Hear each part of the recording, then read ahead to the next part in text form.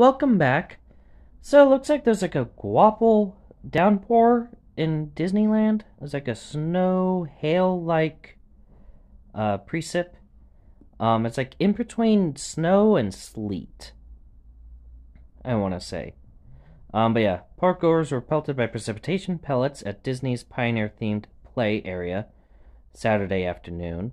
Video shared with KTLA showed park guests duck recover as either hail or graupel fell down from above during one of the heavier downpours Saturday.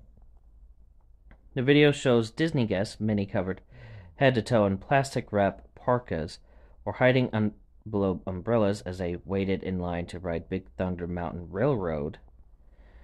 The tiny ice pellets didn't appear to cause any damage or injure any park goers. Rather, it was a rare weather experience to behold.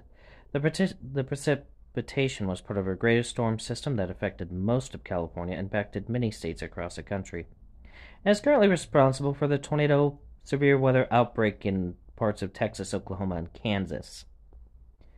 While again hit by freezing cold water isn't most people's idea of a day at the happiest place on earth, according to the Disneyland app, wait times for much of the park attractions appear to be significantly lower than your typical Saturday afternoon. You win some, you lose some.